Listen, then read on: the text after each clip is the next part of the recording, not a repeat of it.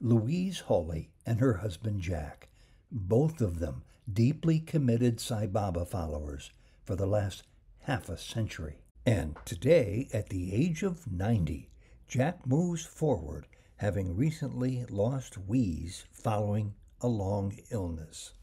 And one of Jack's final questions to Louise?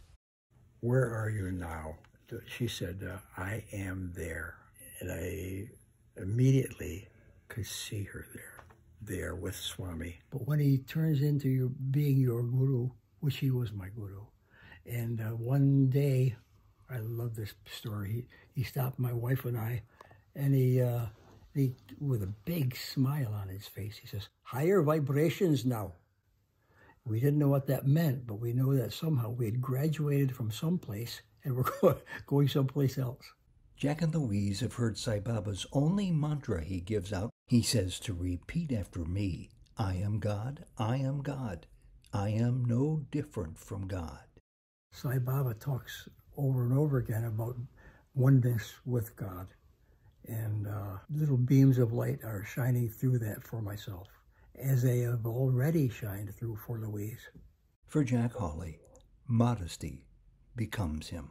You asked me a question that brought this answer up. Is you said, well, now that you've graduated, what are you going to do? And the answer that I received inside was, there is more, 1,000 steps more. And my final question to Jack, after so much time with Sai Baba, every year in India for 6 months, what have you learned?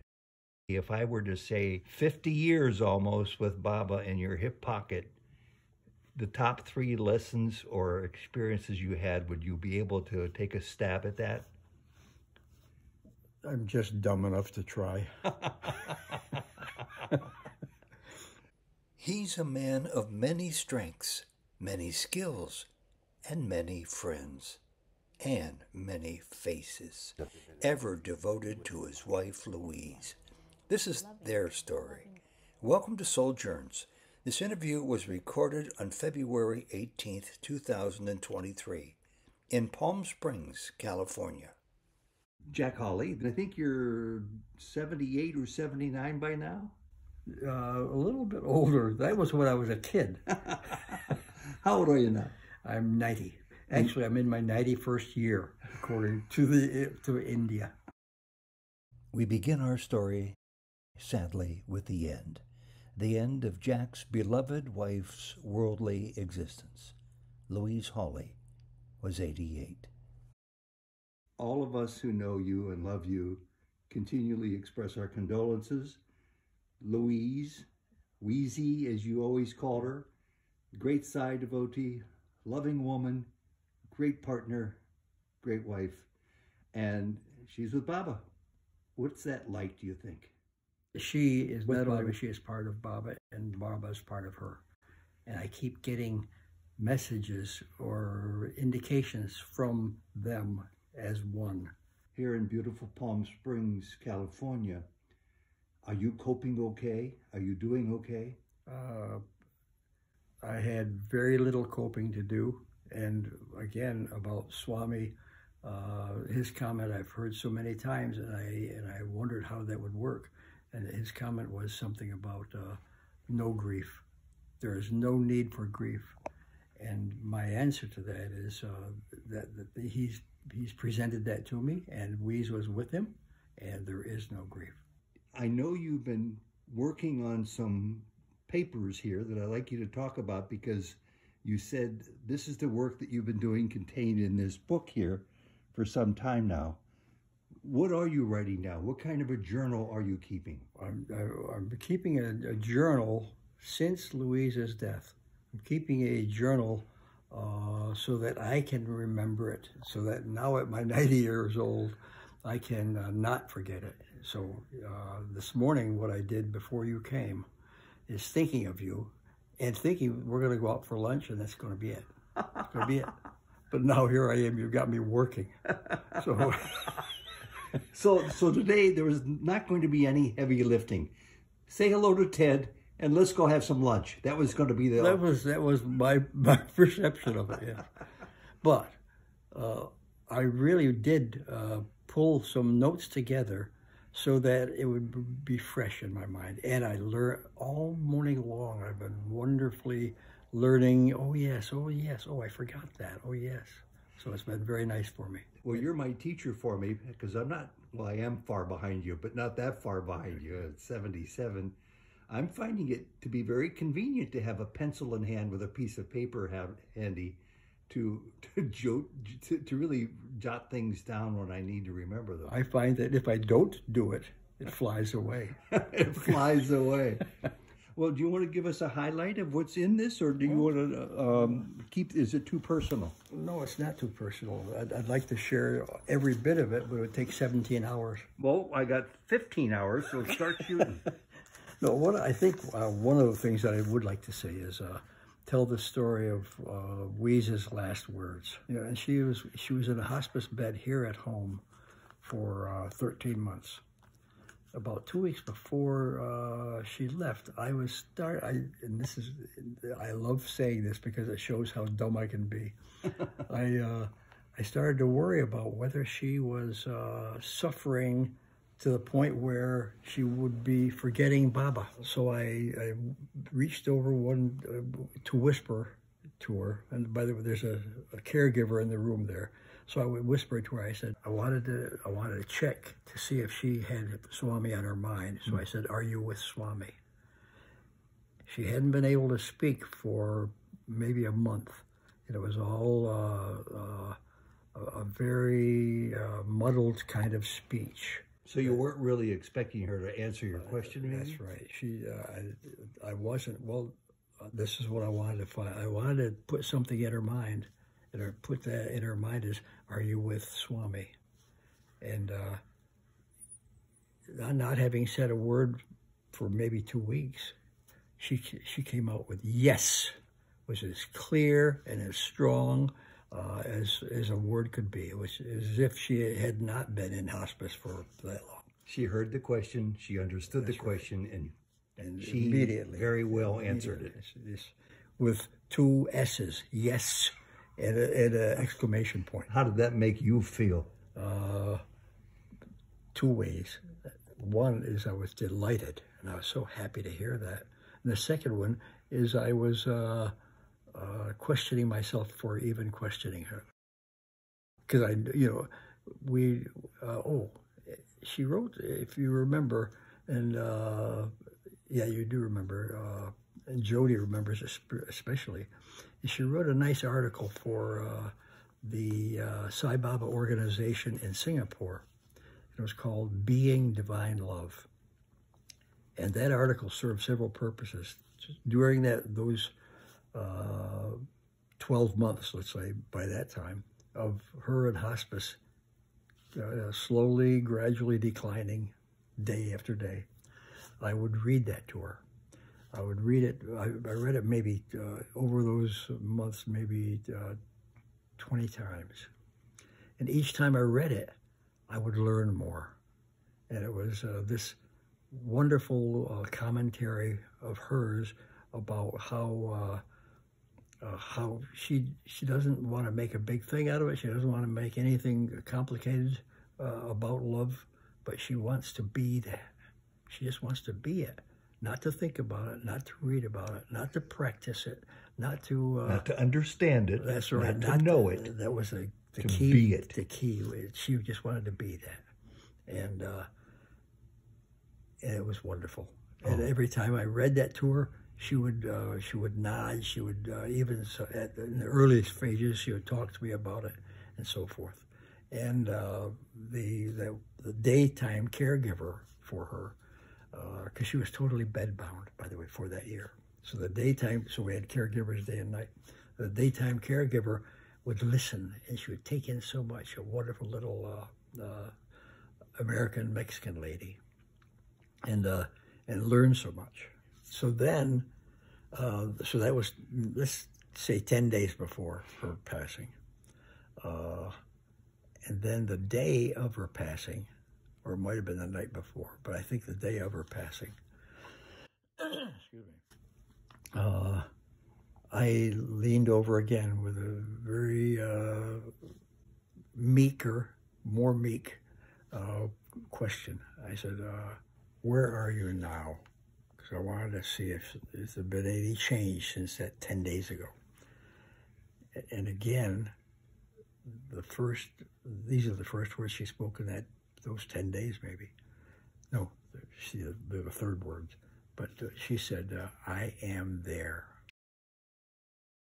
Oh, I know. And I immediately could see her there. I couldn't see it visually, but I could just feel and see and visualize and have a vision of her there with Swami, as of course before, and as of course all of us are always. Well, you're giving me the greatest gift to tell me the story that you just did when she said to your question, I am there. I am there. And I see that you take meticulous notes with everything that's gone on for a long time now between the two of you. And only Jack would do it so well because of your wonderful background. And I should remind people who are probably new to Baba or don't recall your story because it's been many years. I'm going to just guess it's been 45, 50 years since you've been followers of Sai Baba. I think 46, 47. Okay, and over 30 years that you'd go back and forth every 6 months or so from Los Angeles to Prasanthi Nilayam, living at his feet, living beside him, living with him. And for 6 months a year. He got to know you as if he didn't already know you. Wonderful. You were filled with laughter and questions and sought his guidance to write one of the best books about the Gita. A walkthrough for Westerners. A walkthrough. And when I showed Baba the final, showed Swami the final, he looked at it and he wrinkled his brow. He said, for Westerners? Meaning, why not for everybody? That's right. And since then, I've got a lot of feedback from India saying the same thing. They say, oh, yes, my father has never touched the Gita, and now he's read it and he loves it. And this is because it's for Westerners. Actually, Jack's book is famous around the world. Note this, one of many similar reviews. This translation of the epic mystical poem uses everyday prose to walk the reader through difficult concepts. Jack Hawley's Gita is not an abstract classic, but a universal love song that covers a wide range of topics, from healing inner pain to celebrating life. And Baba taught you many, many lessons, countless lessons while you were there. And I'm going to suggest to people who would like to know a fuller story of your background to watch the other Souljourns video interview. Heck, we recorded that probably 13, 14, 15 years ago in Prasanthi with you when we were visiting the first there. one? The first interview, yeah. More like 20. More like 20 maybe years even ago. 25. Yeah. When you explained, and you don't have to go into detail now, some pretty strong stories he gave you to mull over, such as, you're with me, you're with the form, you're in my house, you're visiting after dinner on a regular basis. Whoops, one day that's gone. And I know it caused consternation for the two of you, but you figured it all out and put it together. Quickly. I know, it was gone, and it was a blessing, and we knew. How is it a blessing? I think it felt like a little graduation ceremony, if you will. I want to ask a question. Interviewing you reminds me of interviewing another woman devotee, but you could have been her son by comparison. Well, almost. No, you could have been. Well, this woman I'm thinking about died at 102, Phyllis Crystal. Mm-hmm. Who you know of. I know her, yes. And the surprise of my life, in a manner of speaking, she said this story. The last time he saw Baba, Baba said to her, Phyllis, repeat after me, I am God. And she demurred. She refused. She begged off for about 5 minutes, she says, until he insisted. And I said, Phyllis, why did you not answer the question? She said, because I don't know that I can say that, being raised a solid Anglican in the Church of England, and have people understand what that means. You don't have that. Sounds to me like you live your life knowing what Baba means when he says, repeat after me, I am God. What does that mean to you?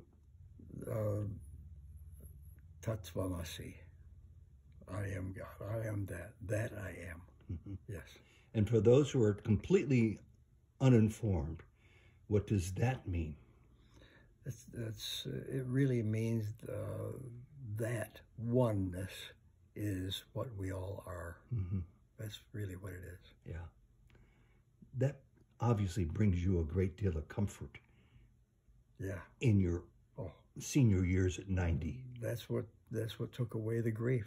Yeah. That just erased any smidgen of grief that would be caused by that, because we knew that. So that must be what it means when I do, because I'm a reporter for Baba. I meet people now, even at Baba's ashram. Sanjay Mahalingam is a professor in his university who is there, who is awakened to the truth of his own identity. And in his interview with me, he told me Baba instructed him to throw away all spiritual books. There's nothing more that he needs. Mm-hmm. Okay. Because his fear has left him.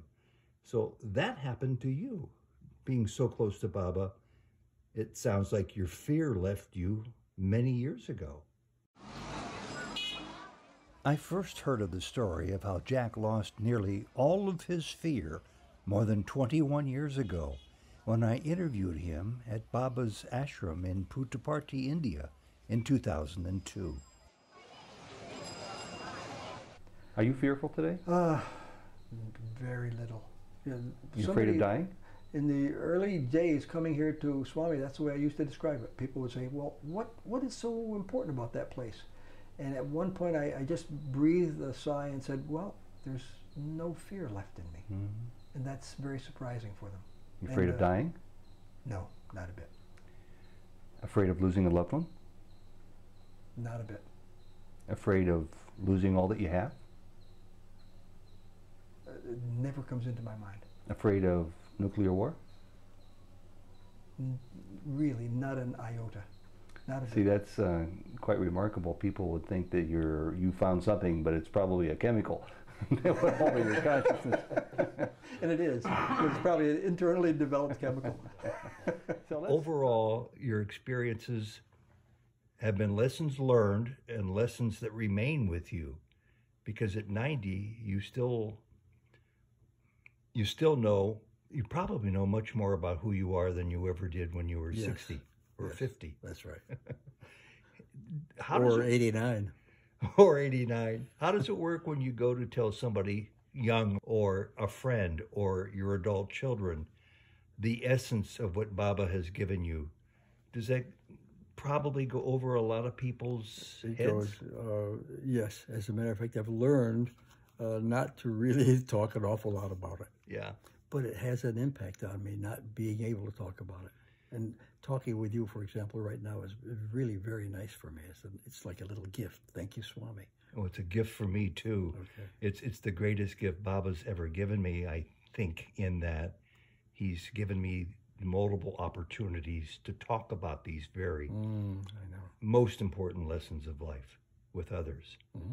And I can see them light up when they have a chance to explain more about it, too. Okay.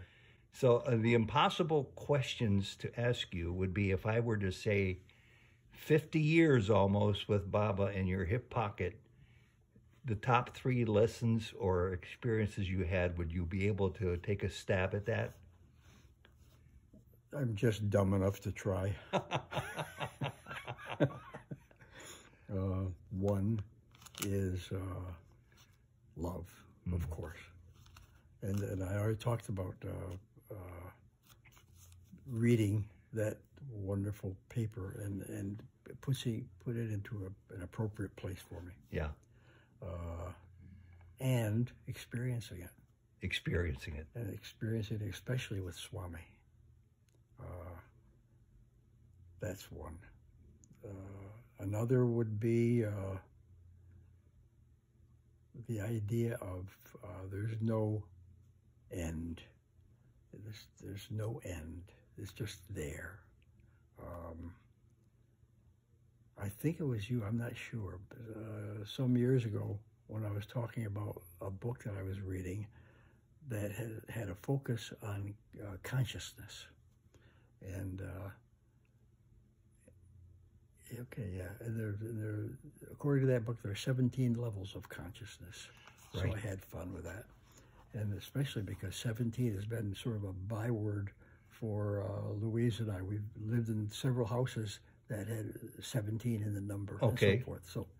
So that was fun to listen to that. A little Leela on Baba's part, probably. Right. A Well, gift, yes. a divine prank. Right, yes. And then, you, I think, asked me, well, when you reach a certain level, how many more levels are there above it? And my answer quickly from Swami was 1,000. Well, you have to refresh my memory. I thought there were no more levels above it. Yeah, oh, that's what I thought too. Thank you. That's right. I thought that. We're going to be here all day. 1,000 levels. Just take my word for it. That's really the truth. The truth is this: that we're always learning, and even when we become that, we're always learning. Yeah, always. I often thought, I mean, I never studied as a student, and I got C's and D's to show you for it. But somewhere in my late teens, early 20s, I awakened to be curious about things, and I terribly regretted being such a lousy student. But now I think just the opposite, that we're students until the last breath, and we're students beyond the last breath. 1,000 more levels. Wow. 1,000 more levels always. Well, that's exciting. I know it, isn't it? And especially when you are that, when you, like Louise's paper said, being love. Well, this is being God. Yeah. Wow. Well, I want to pick up on that because you said lesson number 1 was love. There's a difference between knowing what love is and being love or experiencing it. What is that difference? It's almost impossible to say. I think that difference is love.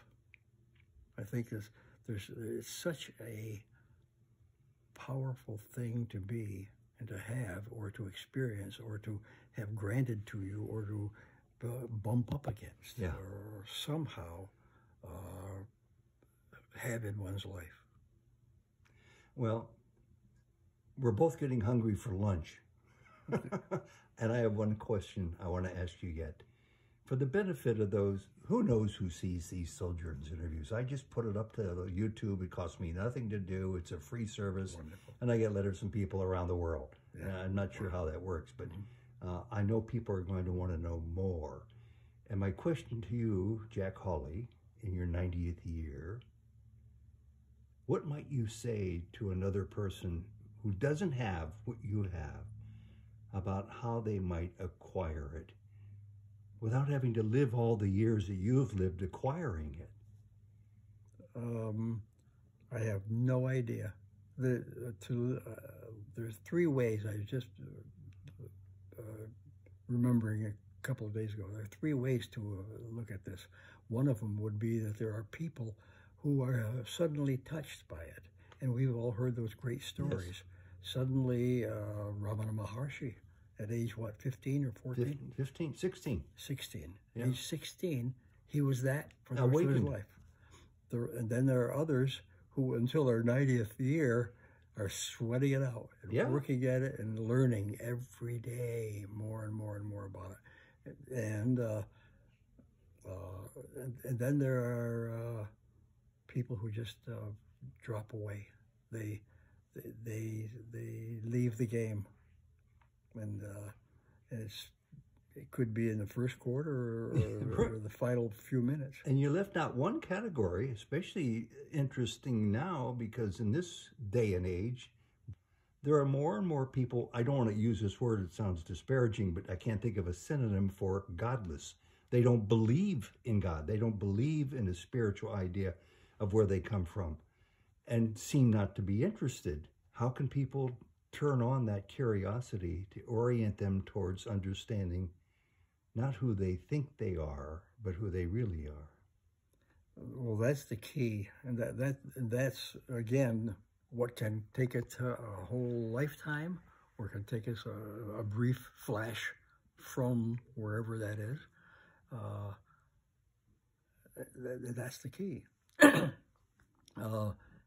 And I hate to say it, but my imagination now tells me that those people just come back. They just keep coming back over and over again. Which may not be a bad thing necessarily. Oh, it's a wonderful thing. Everybody eventually gets to listen. That's the intention, or that the concept is that everybody's going to get there sooner or later. Yeah. No, it might be 100 years or 100 lifetimes from now, or it might be now. Jack Hawley, the most important question for the end. Where are we going for lunch? We're going to a place that reminds me of Cleveland. What do you mean by that? Oh, it's a nice place. It's a nice restaurant with sort of like an Eastern tinge to it. Okay. And any last thought or comment that you'd like to bestow upon people, from the person you're looking at to your own relatives, your own children and grandchildren, and presumably great-grandchildren, and friends in general who know you and love you around the world as a Sai Baba devotee? Any last thoughts? 1,000. But I'll save some for a little bit, for after we eat. Okay. Very good. Thanks. Jack certainly did have more to say after lunch, and we'll get to that soon. But first, a little more about Louise, whom we also interviewed here on Souljourns. Sai Baba devotee Louise Hawley and her husband Jack live half of each year in California, the other half at Sai Baba's ashram in India. This is Louise's story of her life's spiritual transformation. Welcome to Souljourns. This interview was recorded in Prashanti Nilayam in 2004. I was in college, and I had decided when I was in high school that men were a complete waste of time, and I'm never going to get married, thank you very much. Glad you changed your mind. And no, I didn't. Oh. And I said, when I was in college, I said, well, God, if you really want me to get married, you have to give me the wisest man. And he did.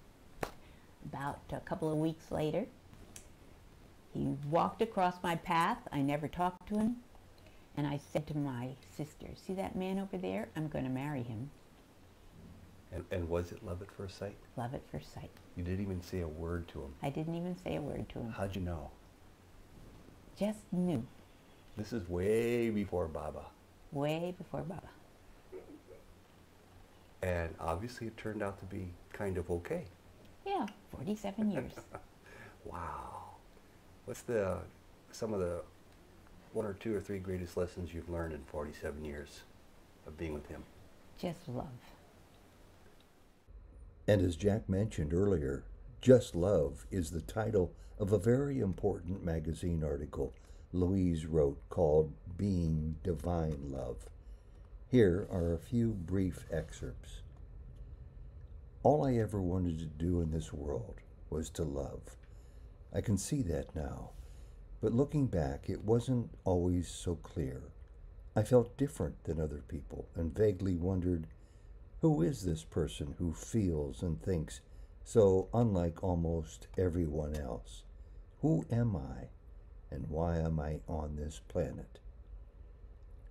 My mother planted in me the beginnings of a wonderful answer to those huge questions. She would say, remember to love everyone and everything, Wheezy, and always be happy. Grace is an ocean of divine energy accessible to all of us at all times.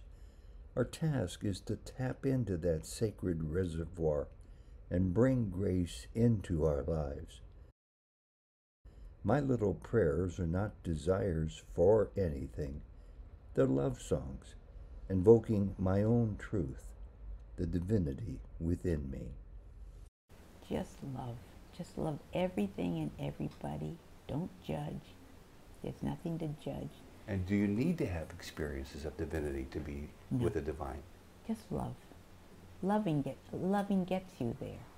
And getting her there to love with certainty, Sai Baba. So, what do people do who go to see Sai Baba? For Louise and Jack, They're up at 3 a.m., meditate till 6, breakfast at 6:30. At 7, they walk to the mandir, the temple, for the first of Sai Baba's 2 daily visits. And then lunch at 11:30. They rest till 2, from 2 to 4 office hours for Jack and his writing and editing. At 4, back to the mandir again to be with Sai Baba. And then dinner at 7 o'clock, sometimes with guests. And finally, lights out at 8. A very full day. During Jack's working hours, he would write books, plan speaking trips abroad and at home, where Louise and he would talk and lead workshops on Sai Baba's teachings. And he would write special papers about Sai Baba's purpose in their lives. Excellent topics would be covered, pointings and guidance to help others. And one topic that was always a favorite of mine, Swami puts. We find ourselves in various places on the planet where he puts us. Mm-hmm. We live our life by 2 simple, sweet little words, Swami puts. As he places us here, he puts us there, he places us in other places. Are you one of those persons who believes that everything that happens to you, wherever you are, that's where you're supposed to be? Absolutely. I mean, really, 108%. So how do you know where he wants you to be? It comes together. That's the best way of saying it. If we're supposed to go to South America, and then we'll get an invitation to go, and then things will come together. The money will come, the time will come, especially the opportunity will come, and everything happens so that we know that there's a hand in it that's larger than ours. And there's a hand in Jack's work as author. His books, filled with Sai Baba's personal guidance, have broken new ground, especially in the field of business and spirituality. People's consciousness is changing. When my book came out in 1993... Which book was this? Dharmic Management. Okay. Book.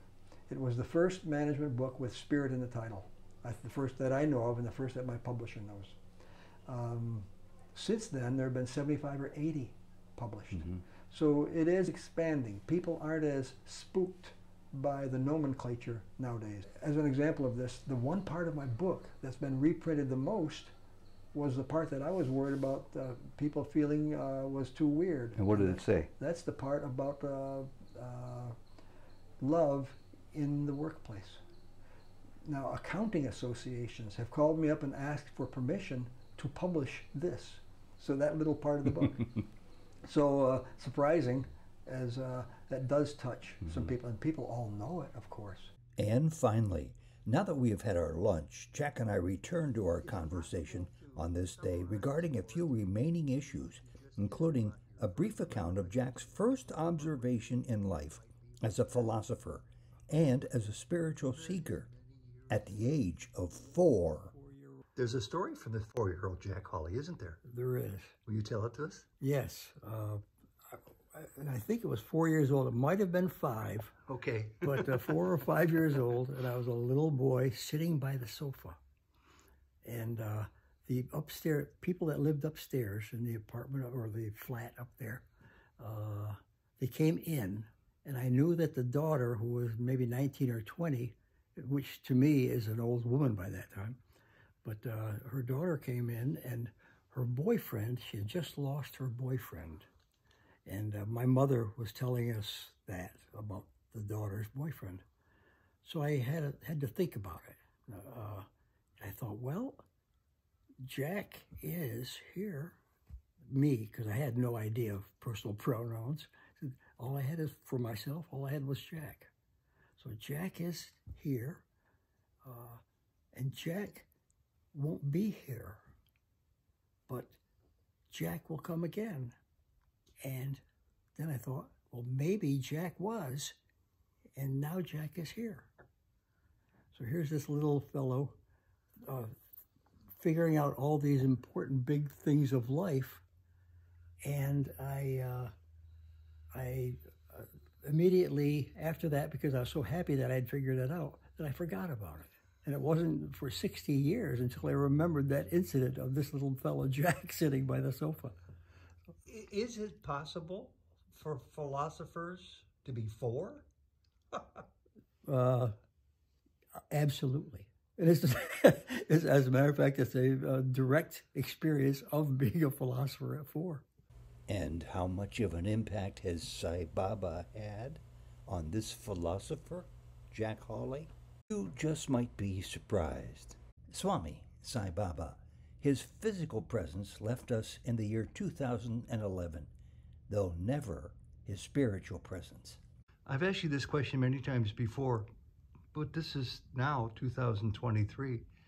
Should anybody care about this person who left his body that many years ago, a dozen years ago? Oh, that's a good question.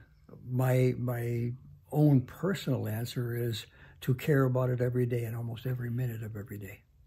That's a whopper of an answer.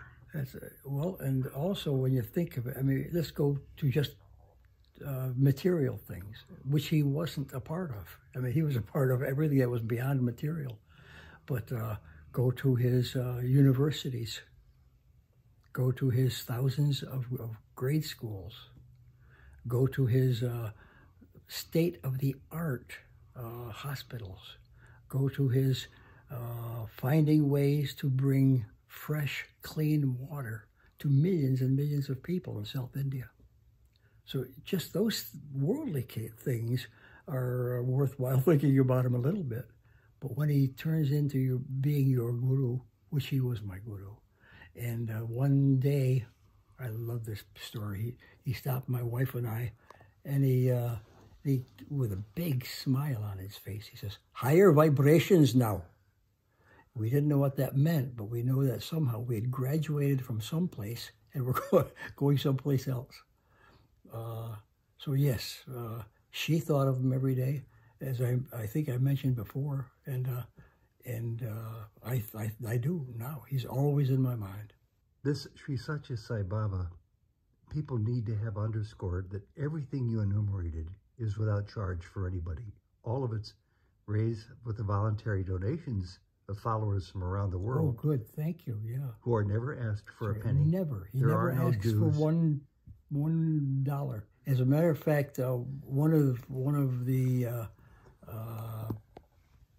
the issues that I heard about when I was there is that the person that was doing the computer system for the main big hospital said, "Okay, now today, Swami, we have to talk about accounts receivables." And he said, "What? What is an account receivable?" And he said, "Well, that's where all the money that's coming in to pay for the things, that's taken care of by computer." And he said, "Oh, no." He said, don't even worry about that. There's no money going to be coming in. You won't have to worry about it at all." And he dismissed this high-class, very competent computer specialist from New York. He just said, "No, there's none of that here." And it was something that the man could not quite gather. You have your book in front of you with some other notations that you are going to talk to me about, if it's okay. In fact, I took a couple of buzzwords down. I don't know if you can find them easily or not. You talked about one, higher vibrations, and you also talked about be love and very happy, very happy. Oh, very nice. One of the caregivers for Louise came out and reported to me something very exciting for her. While she was sick here in the house. That's right, while she was taking care of Louise. Mm-hmm. And Louise, they all loved her, by the way. She said, "Louise just said this to me," and she was so happy because Louise wasn't speaking very much, and she was sliding slowly downward. She said, she told me, very happy.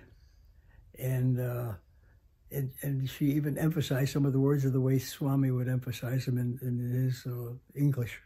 Very happy. And she was so pleased with that. By the way, and I wanted to tell her, well, that's what Swami says. Oh, I did. I mentioned just quickly, oh, that's what Swami says all the while to people.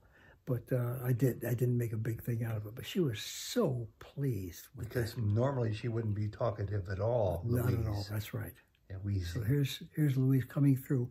I think really, if you look at it, it's a pointer. And the pointer is toward Jack, saying, "I am moving in the direction of my transition from this planet, this world, this life, into a world beyond. So you're saying maybe, in your opinion, that was yet another pointer or a reminder, perhaps. You're 89, Jack. You're turning 90. Why would you need another pointer? As if I didn't know. Yeah. Well, we always need other pointers.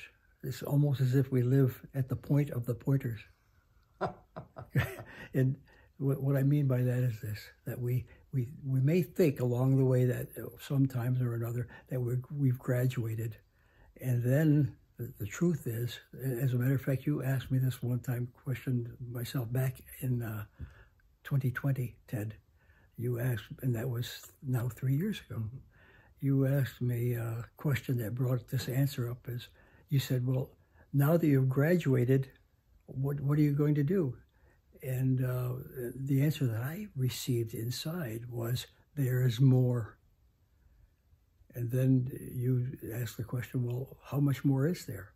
And my very quick answer was 1,000 steps more, or 1,000 levels more. Yeah. So there's always learning. That goes back to the question that you just asked. We're always learning. We're learning beyond more and more and more. School never shuts down. Never. That's right. School, there's probably, there might be a graduation, but it's a physical graduation because we're there at one with that. There may be a graduation, but there's certainly no diploma. That's right. Yeah. That's yet to come. Or if there is, nobody will ever see it. That's 1,000 steps down the road. That's right, 1,000 steps down the road. Yeah. And then you find out that's the door. Or maybe 1,000 steps up the ladder. Up the ladder, yeah. Well, what I'd like you to do now, completely fresh in your mind, just scan through it. And if you don't see anything you want to comment on, don't. And if you do... No, I think there's one that you mentioned, and I didn't answer, but I'd like to answer it again. Okay, would that be the one that has Be Love? Yes. Okay. Yes. One of my... we had a flock of kids, and they've all been here. And they were here just last week, as a matter of fact. Part of them here this week. And now they've all gone. So, but they were telling stories, remembering their mom. And one of the stories was important for every one of them to hear. One of the sons said, oh yes, when I was with Mom, no, I was walking away and I was halfway down the hall and in the house here in our condo. Walking, and she said, she called out my name, and I turned around and said, yes. And she said, be love. And he said, I'll never forget that. And that was the topic of the conversation of all of the siblings, all of the offspring, for the rest of our time together, this particular time together. And when I heard that the first time, it reminded me of a phrase that Jody uses a lot that I've adopted now too. Just be. And yes. you say how similar they are. Oh, well, not similar, they're the same thing. Yeah. Be love. Or love be. It's all be in that consciousness. And that consciousness is breathtaking. And even as I say it now, it just makes me breathe differently. Any hopes left? Any aspirations? Any desires? A